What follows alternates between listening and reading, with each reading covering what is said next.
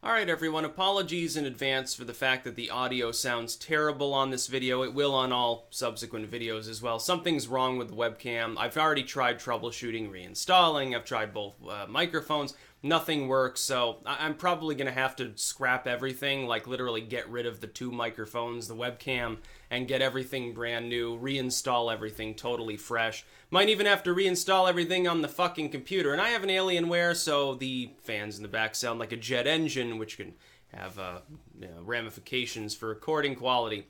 But we're going to talk about the Data Society hit piece again. I watched Computing Forever's video yesterday, and that got me thinking, well, I should recover this because some of that stuff is a pretty good point. Actually, I didn't delve into all of the meat and bones of the actual article. Once I saw the map, I started laughing uncontrollably, and so it was difficult to continue. It's a hit piece. It's 99% defamatory. It's not real, and anyone who's a fan or a subscriber or whatever of any of the people on the list probably knows that. The problem is, of course, that this is not meant for the consumption of YouTubers. This is meant for the consumption of the angry, perpetually offended pink-haired folks. Which I guess is, the whole point is to try to generate a panicked lynch mob that will pressure YouTube to basically suppress this massive number of content creators that have very large audiences, specifically because we're outcompeting, people that the Data Society is hooked to, like the Open Society Foundation, oh yeah, or the New York Times, some of the donors that help them fund their so-called nonprofit or whatever the hell it is. But here's the thing. When I looked at the map of individuals there, what you're actually seeing is simply what they're afraid of. I happen to agree with Computing Forever. I think that we're winning, and that's why they're doing hit pieces and stuff. It's just like when the Wall Street Journal came out and said, well, PewDiePie this or the PewDiePie that. They went after InfoWars and stuff. It's a preface to try to suppress people in some way or another. Could be deplatforming, fiscally or off the platforms entirely. Could be algorithmic manipulation, change in TOS, or simply general harassment. You've got to understand, one of the things that the social justice warriors like to do is simply mob people.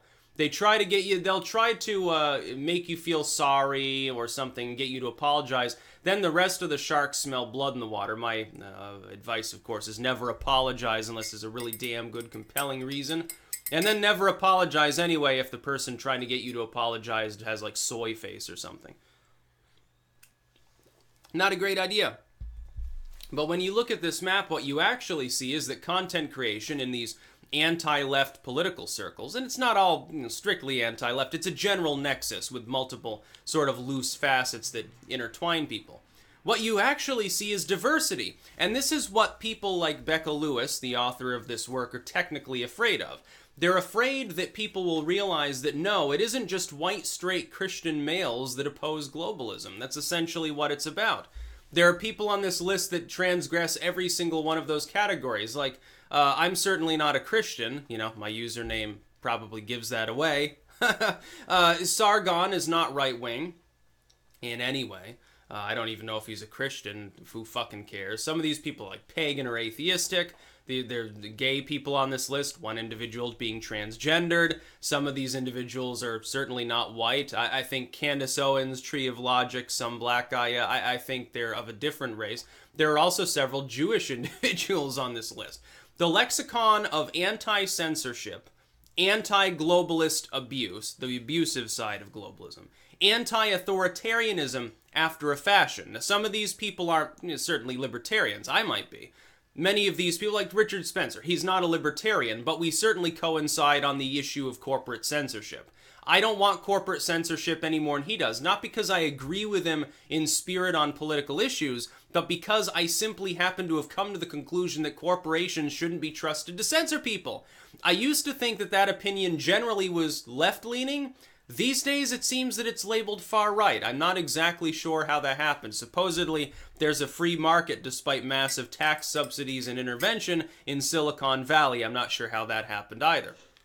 This map, though, Computing forever is right, and this map displays what specifically they're afraid of.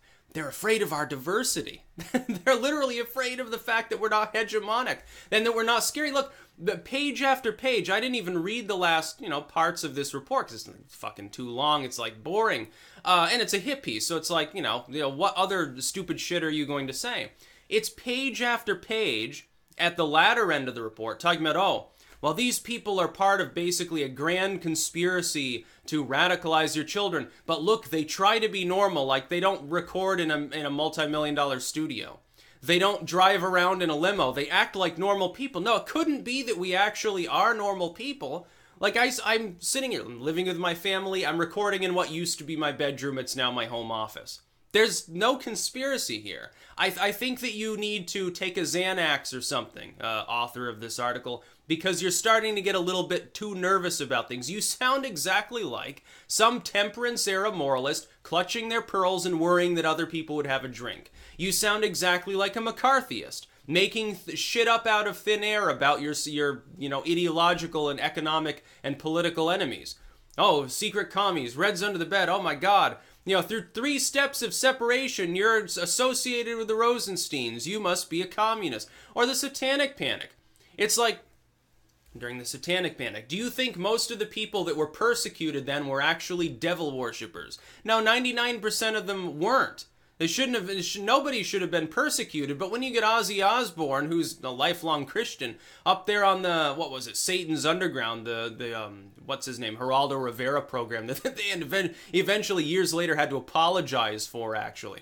And they're like, oh, well, you worship the devil, and you talk about graves and Satan and stuff. Do you understand who you sound like? It's like when Holt comes out, and for the second time now he's come out and sort of proclaimed his responsibility for deplatforming Infowars. Well, despite the fact that that's bunk, for the most part, it's a really good career move short term. Long term, it's going to put you in the same category as 80s televangelists and Joe McCarthy. You do realize that, right? So enjoy the short-term gain for long-term pain. The YouTube creator community very wisely is doing the opposite. By the way, when you draw all of these people together and you get us all talking about the same issue so that our audience is sort of bouncing around anyway, you're actually creating a little bit of a self-fulfilling prophecy. See, I didn't even know about some of these creators' existence, but I do now. Guess who I subscribed to? People on this list, because I know they must be decent people. They must be interesting to listen to if you're afraid of them. And any time that you claim that through 1 step of separation, Ben Shapiro is a gateway drug to Richard Spencer, you are insane. It is insane to speculate that. Look at the Data Society, the list that Paul Joseph Watson put on there of people that sort of donated to and supported the Data Society. Again, the Bill and Melinda Gates Foundation, Open Society, UNICEF, New York Times, some of these other groups. If you were to take Data Society, put it on a map in the middle, and draw connections to a couple dozen of those groups, and then look at who those groups are associated with, you'd find some real winners. It's just like Keith Ellison supports Antifa, which, he literally did on Twitter. Antifa is now being implicated in helping to sponsor and has ties to, in the most tangible sense, economic ties to, some communist group in Southeast Asia, I think it was Malaysia, the Philippines or something, that's literally listed by the world as a terrorist organization. So does that mean that the DNC is 2 steps removed from literal terrorism through this?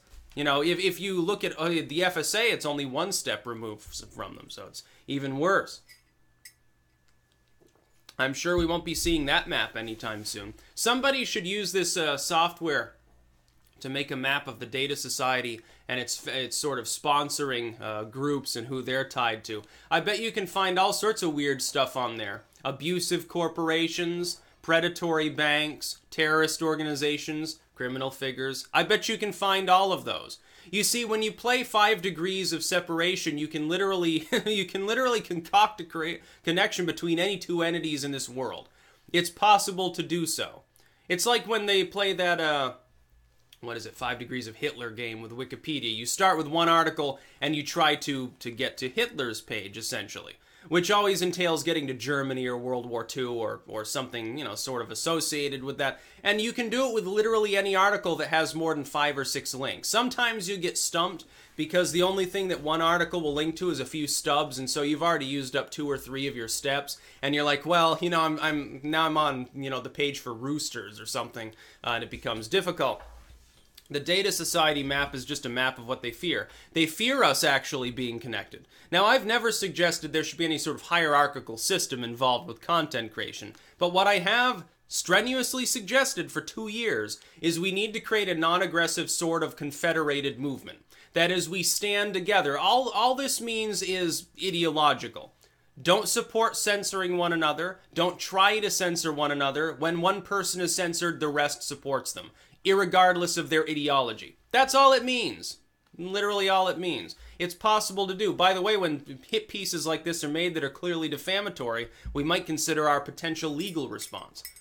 We might begin to consider potentially launching a legal battle because it might become necessary. Look, this is an attempt to destroy our livelihoods. It's also defamatory. Some of the things said here are clearly objectively wrong. When you have a report talking about the reactionary YouTube, and you've got people on there that are liberals and libertarians, it's pretty fucking cut and dry.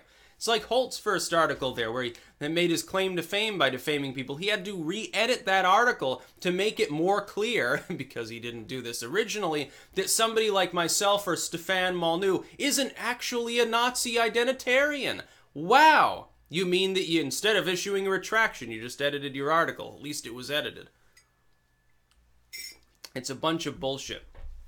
Computing forever is fundamentally right. I think it goes beyond... I don't think that this is an attempt to gull YouTube into deplatforming us. I think that this is an attempt to stir up simply more frenzy. It's part of the same moral panic.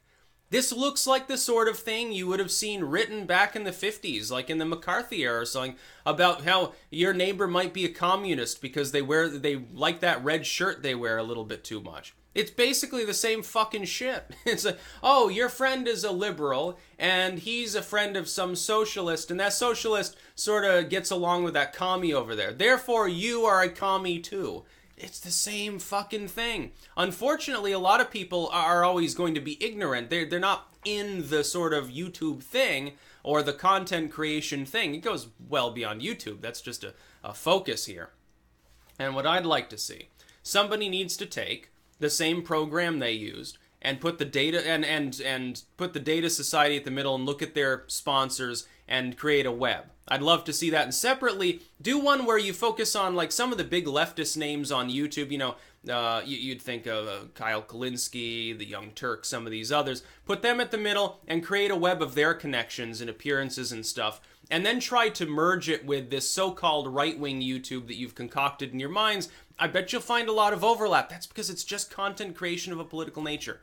Literally all it is. And some of these people aren't even primarily political. Bunty King. Yes, Bunty King is a gateway drug to the Nazi Party. I'm sure that makes a whole lot of sense. That's about all. Peace out.